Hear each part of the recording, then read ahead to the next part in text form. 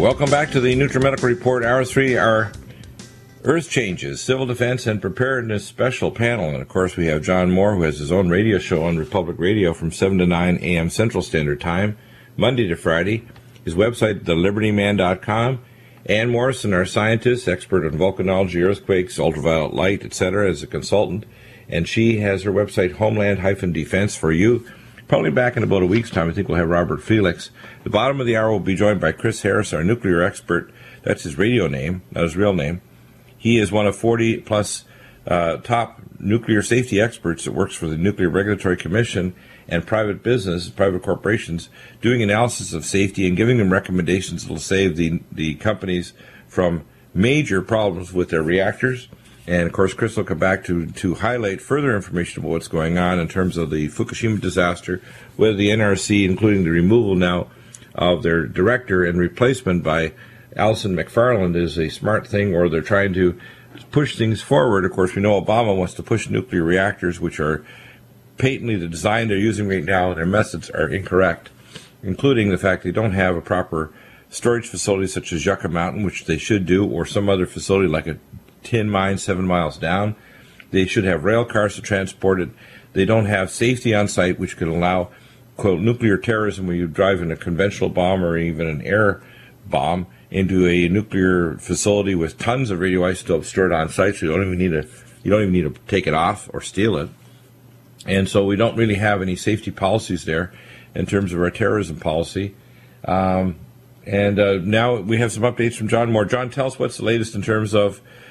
We have Ann. I guess Ann, what's the latest in terms of what's going on with earthquakes, volcanoes, ultraviolet light, and all the earth changes that are occurring? Well, we have a new earthquake.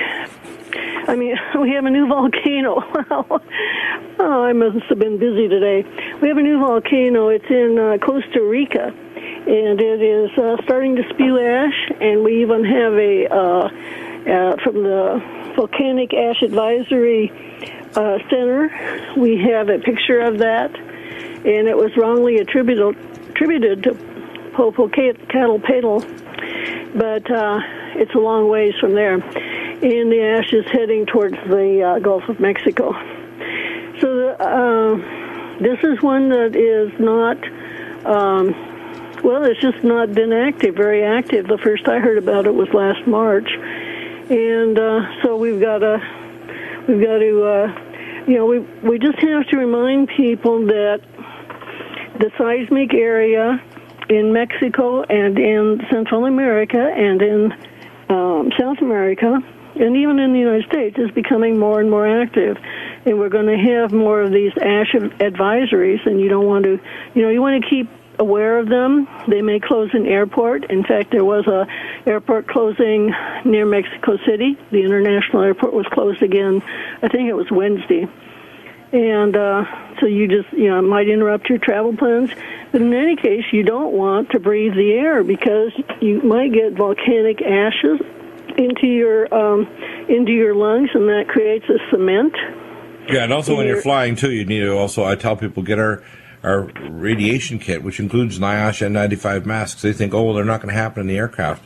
We had one gentleman just a few weeks ago send us a photo of over 1,000 counts per minute flying over Washington State, which a radiation plume must have come over from Fukushima. 30,000 feet plus. Yeah. Very important. The N95, what that means is that N95 respirators are designed to filter particles down to 0.1 micron diameter in size with a filter efficiency of at least 95%. Now, normally the ash is not that small.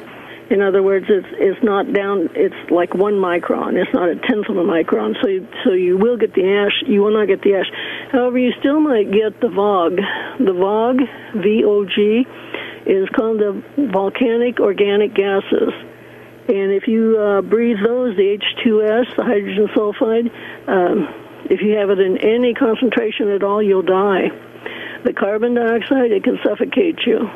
The sulfur dioxide, the SO2, it can suffocate you besides burning you. So you want to we are moving into a geological active time, and we have been since, oh golly, probably 1,000 years ago, and things are, they remember Krakatoa, and now we have Son of Krakatoa, and a lot of the Indonesian volcanoes and the volcanoes in South America were once considered extinct, and now they're becoming active. Even in Iran, there's extinct ones. Let's tie this all together with what's going on in terms of the world geopolitics. We have North Korea getting more aggressive about doing a nuclear test. We've got all these nuclear sites all over America where basically they're not securing the nuclear material. I told, and some years ago back, right after 9/11, Senator Daschle was at that time the head Democrat senator, and told him, I said, look, we need to make certain that we secure this area around around Rocky Flats, because they had liquid radioactive waste sitting out on pallets and on concrete areas, flat areas. They were literally out in the open, unprotected, containing liquid plutonium and other radioisotopes. The fact is that we don't really have proper safety procedures increasing, and the removal of Jasko, I think that's my pronunciation of his name, who is trying to get increased safety procedures, I think is very concerning. What's happening in Japan, of course, the public are rising up so much they're not going to have any nuclear power now. I don't believe any nuclear stations have ever, quote, run a profit. We could if we do them properly, but they never did it properly. Secondly, you can't have stored on-site years and years of radioisotopes without great danger. And you certainly have to stop the use of depleted uranium munitions that are salting the earth, and your countries you're supposedly relieving from the enemies of actually salting Iraq and these other countries with depleted uranium. So we have all those things, and on top of that, the earth changes are occurring. And here's the ones that are most concerning. We're seeing an increase since last March 11th of last year, a 500% increase in Japan of earthquakes of 5+, which means a level 6 earthquake is going to hit sometime in the next 6 months, which means cooling pool number 4 is going to fall. And the worst part about that is not just the zirconium fire, which is really bad, but the fact that the area will become so radioactive they can't do anything around any of the buildings again. Anybody here, even suicidal, going into that area is going to die. They should have put tents over them. They should have put a seawall. They should have put a corium catcher underneath it.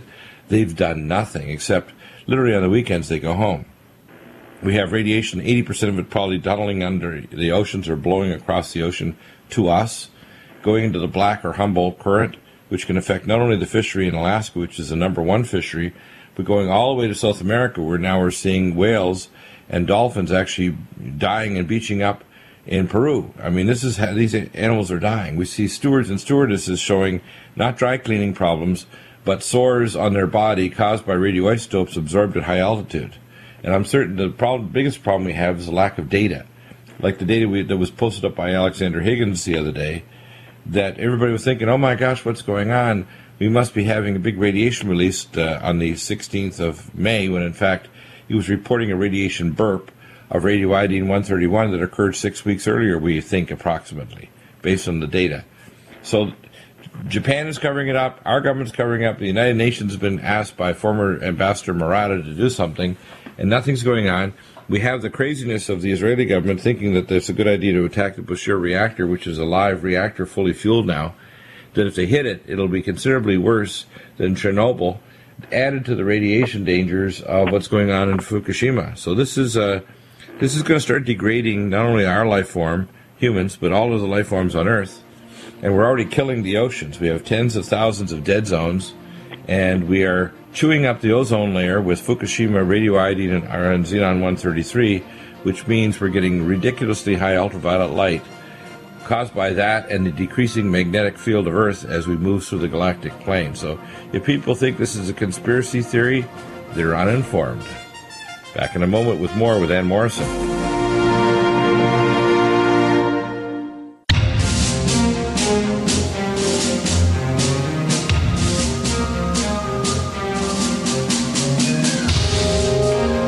Welcome back, and new information about earthquakes and volcanoes. Give us some of that information, Ann, because as these things increase, by the way, The consequences are going to be difficulty to grow crops because we're moving into an ice age, decrease in ozone layer, which means we're going to get radiation shock.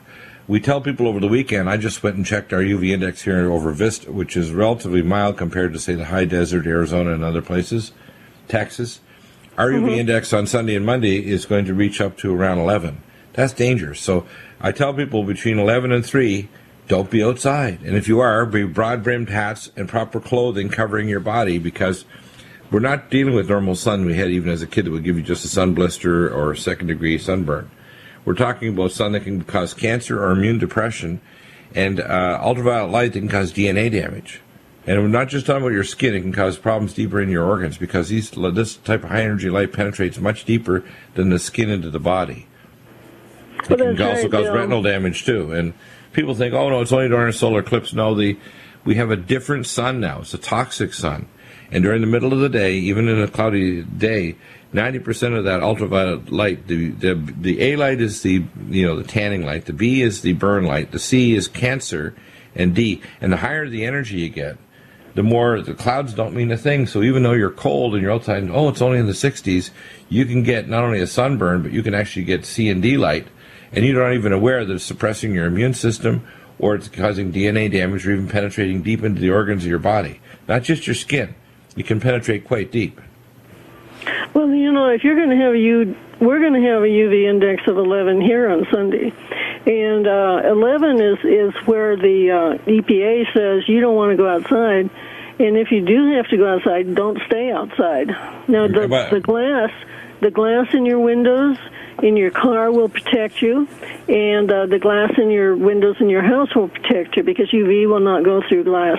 And I recommend buying glass sunglasses, and they have some out that have a 455 designation, and that is for the deep UV. So what you want to do is you want to get the 455 glass sunglasses, and that should protect your eyes. Otherwise, you're going to end up blind. I see all sorts of pictures of people expecting to be at the seashore, at the lake, or around swimming pools this weekend, and those people don't realize that by the time if they're young, by the time they're 30, they're going to have skin cancer and they're going to be blind. And that's not what you want when you're 30. I mean, it's bad enough when you're 70. The reason that the deep UV is coming through is because there's a thinning in the stratosphere. The stratosphere normally would take the deep UV and convert oxygen molecules into ozone. So why isn't that happening? Well, they just did a study, and they took a picture, and they sent up a satellite. They took a picture, they analyzed the data, and what they've discovered is that there's a huge ozone hole over the Arctic Circle. And it's not just over the Arctic Circle, it comes down over Greenland. And it's thinning elsewhere. There's a hole up there, but it's thinning elsewhere. And it's due to xenon-133 and radioiodine, which are speeding up the chemical reaction to degrade the ozone, plus the decreasing magnetic field. You need three things to make an ozone layer to protect us from cosmic background radiation, which is why travel in space is so dangerous. Cosmic background radiation literally is like living in a microwave. And if you don't have an ozone layer, that radiation gets through. So magnetic field of the Earth is decreasing. Oxygen levels are dropping on the planet because, as I mentioned, we'll peak oxygen. And then the third thing is this massive chemical reaction chewing it up because of radioiodine from Fukushima and xenon-133. Yeah, we do see a thinning of the stratosphere over desert areas and over the ocean. The farmers, I think, are going to have to change their farming practices. They're not going to be able to allow their fields not to contain oxygen-producing plants. If they want to get enough oxygen into the air to get up to the stratosphere to be turned into ozone so that it'll capture the UV, the deep UV rays from the sun, we're going to have to stop having barren land. Right now we're having a drought, and it's in especially New Mexico and in western Texas and Arizona, up into the Four Corners states. That's why we need projects like NWAPA, the North American Water and Power. We have to realize that having deserts is dangerous. The ultraviolet light, for example, over the desert areas of Africa, over Saudi Arabia, and over the areas of the Sahara. By the way, Sahara is so big you could drop the continental U.S. into it and you wouldn't even find it in one portion of the desert. That's how big the Saharan desert is. Well, yeah, and we're turning our Midwest into a desert. And well, the Dust Bowl back of the 1930s could happen again easily because of our stupidity. Yeah. Okay, I did want to mention a very important volcano it's just off the coast of Greece, and it's called Santorini. It's on Santorini Island, so it's halfway between Greece and Crete and Turkey. So if you know where those countries are, then it's right in the middle of the Sea of Crete. And when it erupted in 1638 BC, it created a tsunami with a wave height of, can you guess, 150 feet. And this tsunami was responsible for the destruction of the population on Crete. Well, a 150-foot tsunami is a significant tsunami. So I want people to be aware that we have a satellite that is it is declining. It's wearing out, and so we're not getting as much information from it as we used to. But it's called Invastat, and what they're doing is they're mining the information that satellite sent back, and what they've discovered is that there's a chamber of magma that's growing, so the whole land has been uplifted at the island of Santorini near Greece. You need to know that, because if you're on Crete and that Santorini volcano goes, you might find yourself under a lot of water. Now, there was a significant earthquake, although it didn't get any press. The North Atlantic Ridge runs between the North American tectonic plate and the Eurasian tectonic plate, and that's the tectonic boundary between those two plates.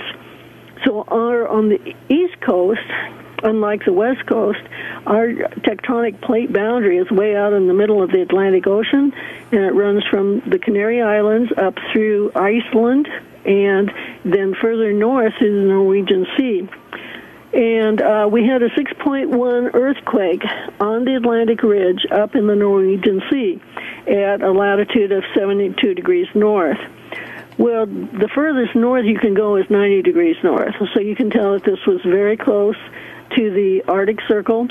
And the closer that the earthquakes are to the North or South Pole, the more impact they have on the axis of rotation. They can actually move the axis of rotation. So that was a very significant earthquake, and I would have moved it just in my mind up to a 7.1, just on the basis of where it was located. I hear music. That's very interesting, very important. All these earthquakes and volcanoes, what they mean is we're going to be facing further dangers of tsunamis. Any coastal areas like San Onofre, Diablo Canyon, anywhere near a major earthquake fault line zone in any country, that's why Switzerland shut them all down. We'll be back in a moment, joined by our nuclear expert, Chris Harris, and get ready to have a great and safe...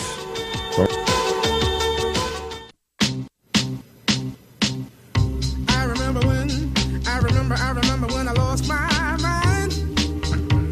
There was something so pleasant about that place. Even your emotions have an echo in so much space.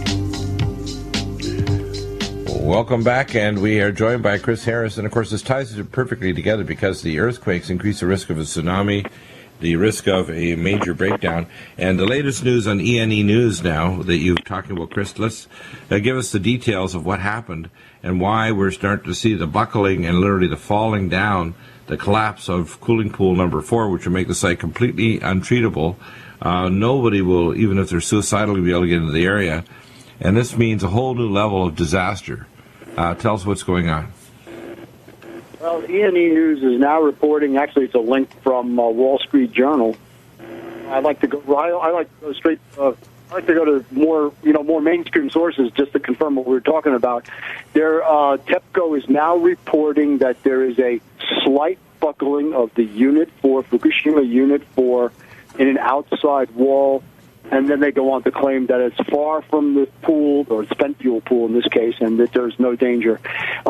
They do provide I don't believe that, by the way. I'm saying that if there's any buckling of any wall at all, it will weaken the whole structure because it is basically a giant box. And if you do something to one wall, well, you've just weakened the structure everywhere in the building.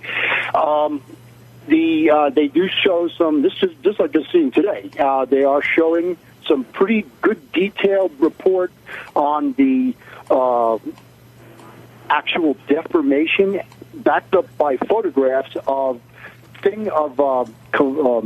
cable trays and cable conduit that you run alongside a wall that's pulled out of the wall because of the deformation is so great. These are supposed to run in straight lines along the wall.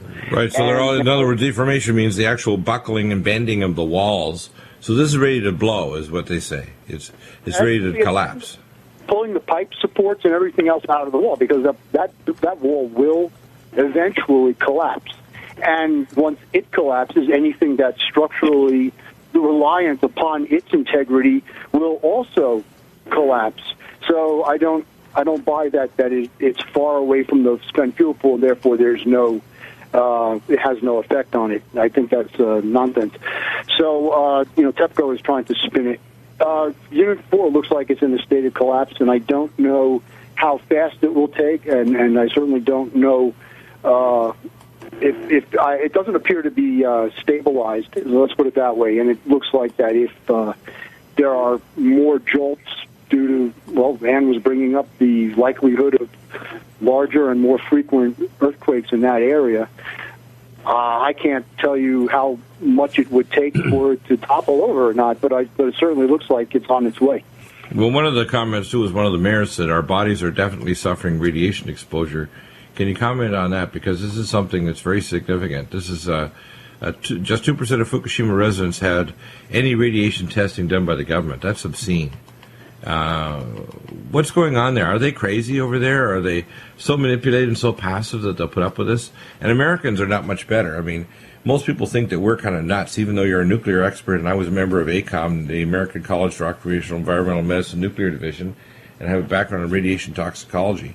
When we say these things, we have our scientists on, like Ann Morrison, who's a consultant for radioisotopes and radiotoxicology. Why does the public think that we don't know what we're talking about when they have talking heads that are idiots on CNN and Fox and other networks, when we're the real thing? We're citizen journalists telling them that the government's not doing testing of our air, food, and water that's coming from Fukushima, and that we're having airline pilots and stewards being affected by radiation. I just don't get it. And this is the biggest environmental disaster. This even tops the Macondo disaster that's still, by the way, still percolating down the Gulf of Mexico. That's not any better, is it? No, that's. I guess no, it's not any better because. Well, let me just. I can't really give you the projected health effects on this. I think you're actually more of an expert in that than I am, but I'm an expert in the area of the physical plant itself and what's going on structurally and operationally. We did talk yesterday. Let me digress a little bit about the Achilles heel of that spent fuel pool, and I confirmed it after we got off the air yesterday that the gates in the spent fuel pool gate in a structure known as the cattle chute that goes between the spent fuel pool and the cavity, that's a flooded cavity above the reactor vessel head, is removed, and that means that if anything happens to cause a leak in the reactor vessel flange, that we looked at a bulkhead and bellows, that's what it was called. If anything happens to that, and that's not a very strong structure, then you will drain a lot of the spent fuel pool. In fact, you'll drain most of it, and you'll do it really quickly. So it looks like to me that could happen, that because if you start getting a buckling in a wall and then you start leaking area, all it would take is one jolt to pull that bellows out of the, just break a weld on it. That's all it would take. Remember, the thing is just a thin stainless steel ring that goes around the reactor vessel flange and is connected up to all the sides of the actual containment vessel that surrounds it, and which has already been taxed because it's not supposed to be holding up all that water for such a length of time as it is now. And so it's undergoes corrosion. You can't look at. Nobody can get in. You're supposed to periodically look at that seal, exactly, so that you know if it's leaking. Nobody's going in there to doing anything. Well, let me read an article to back up exactly what you're saying. This is from Robert X. Kringley, Kringley. It's in Beta News, and it says Fukushima Daiichi requires a Manhattan Project approach to avoid another nuclear accident. He says there in paragraph 2, that accident involving nuclear fuel rods is virtually inevitable, most likely preventable, and the fact that it won't be prevented comes down solely to the Japanese government, Tokyo Electric Company, TEPCO, incompetence and stupidity. Japanese citizens will probably die unnecessarily because the way things are done at the top of Japan is completely screwed up.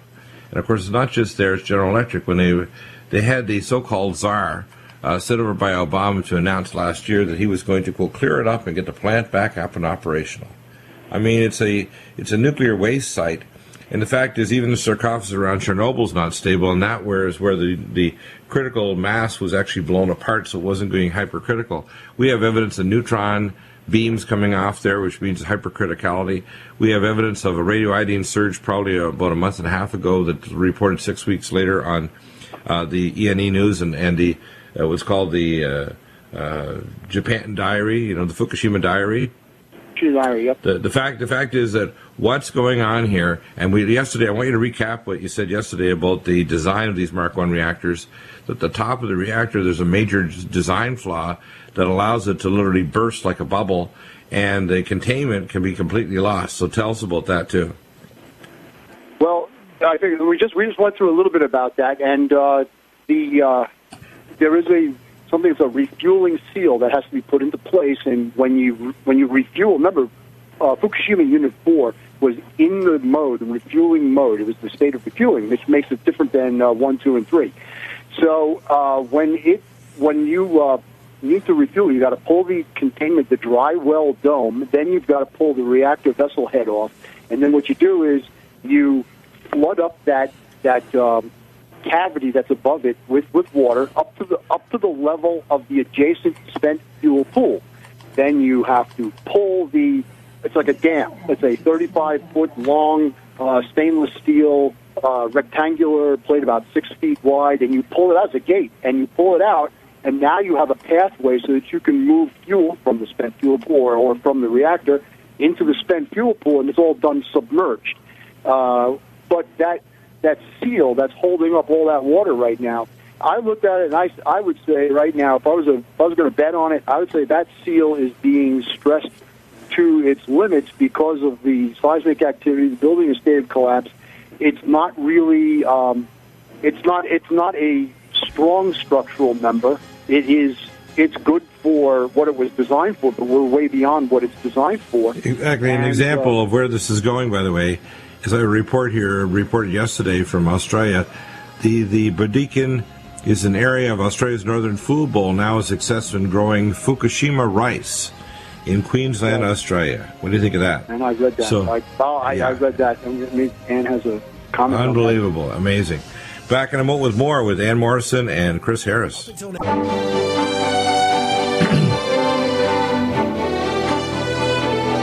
Welcome back. Let's have some comments about this latest. Alison McFarland took over the job. The complaints against Jasko is that he was, quote, being abusive to some of the women on the panel, which is not true now. He was basically asking for safety standards, but now it's going to be hard to do that because the appointee was against the Yucca Mountain facility. That's why Harry Reid got her appointed, and Obama recommended her as the replacement. I don't think she's going to be necessarily in the back pocket of industry, and they won't be able to use the excuse that, quote, he was abusive to female members of the 5-member board. So what it is industry wants to race ahead with more dangerous nuclear plants. They want to reactivate, for example, San Onofre, and Jasko said no. San Onofre, by the way, should not be reactivated at all. Most of the nuclear reactors in America need to have upgraded technology, better safety procedures, and all the radioisotopes that are no longer going to be used in the plant or recycled should be removed and put in permanent facility storage through rail cars, not on freeways and trucks, but in rail cars taken to a permanent storage facility or more than one facility, ideally something like Yucca Mountain or a tin mine.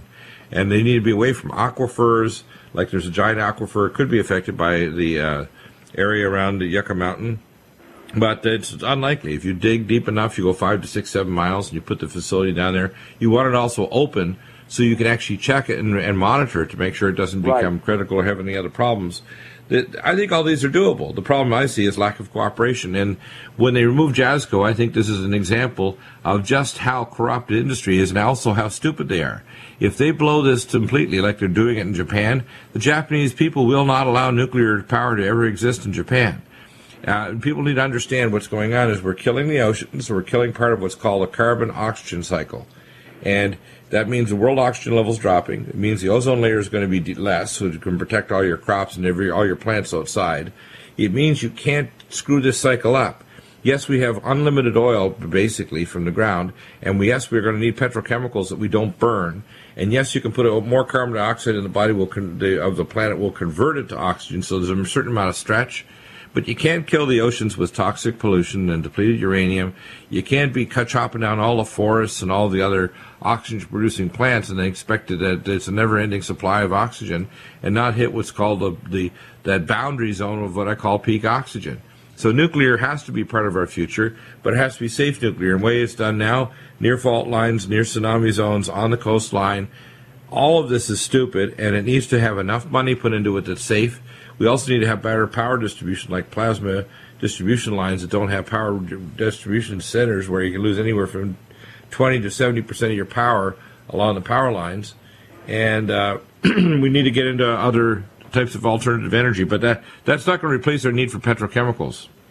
And nuclear, if it's done properly, is safe. Pebble bed reactors, thorium reactors, and fusion reactors that need helium-3 with tokamak fusion tokamak fusion torsion field engines. These are torsion field engines that create a curved time space to compress those particles that approach the speed of light in the center of the reactor, and they fuse the helium-3 and create the blast of plasma energy that's drawn off that plasma field and creates the tokamak reactor engine. And they have had these for years. I mean, when people say, "Oh, you can't do that," I said that's not true at all.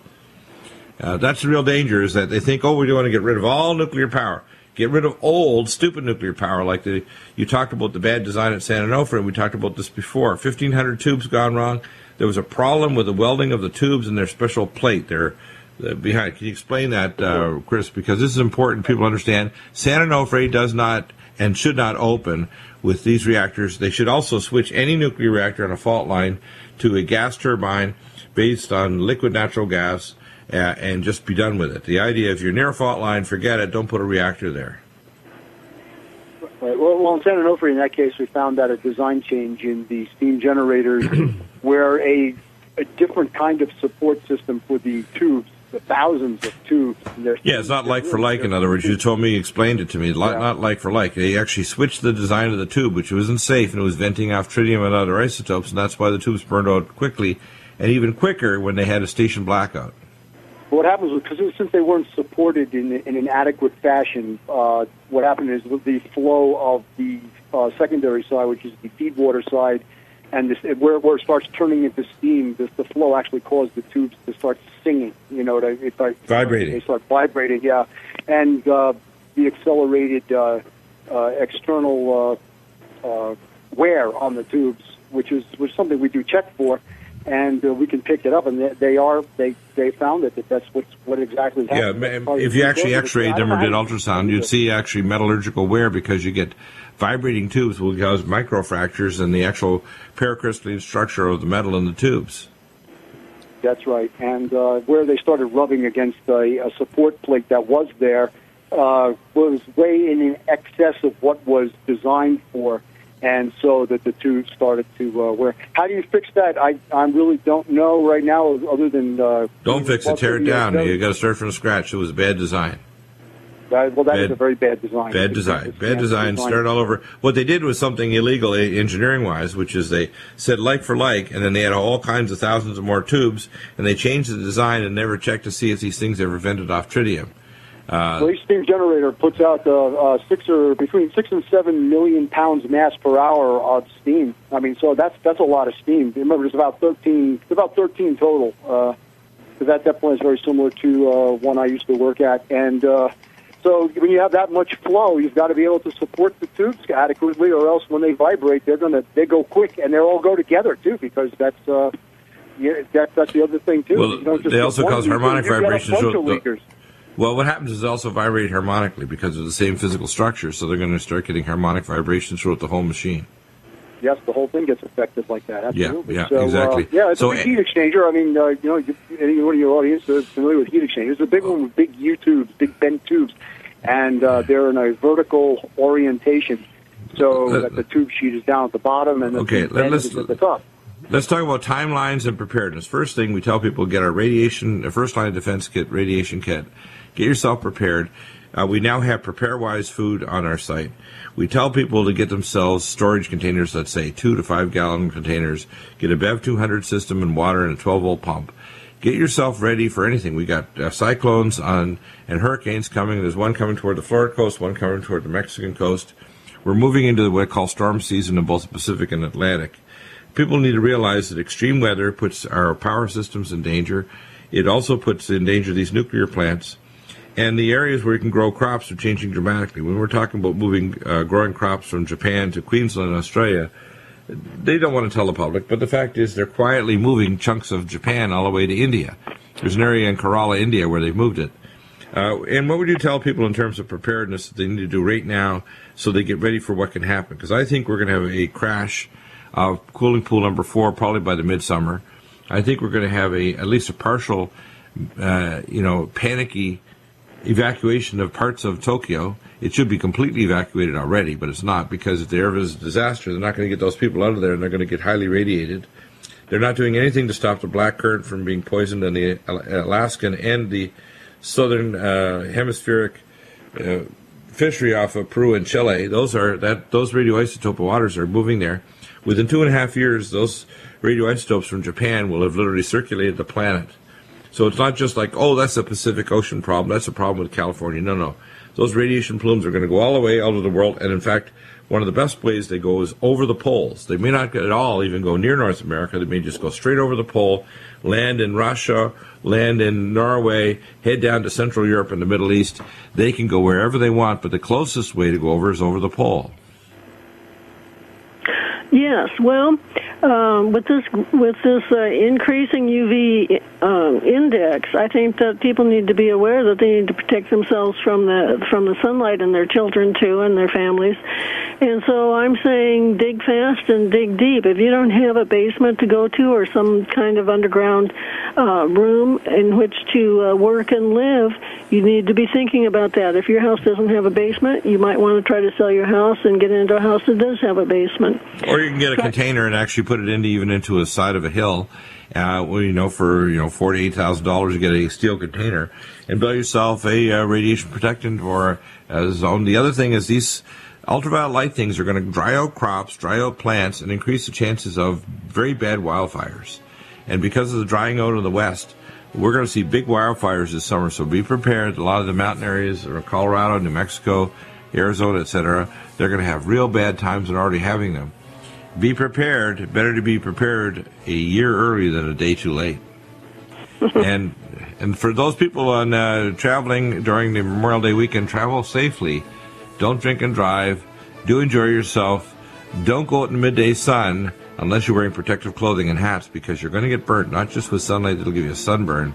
It can cause immune suppression, cancer, and many other conditions, because we have toxic sun out there now. And this is not a joke. The earth is changing, and it's going to change for the worse before things get better. Amazing program today. Thank you, Ann Morrison, our regular contributor, and Chris Harris, our nuclear expert. Have a wonderful weekend. We'll be back Monday with our special, and look out for our newsletter.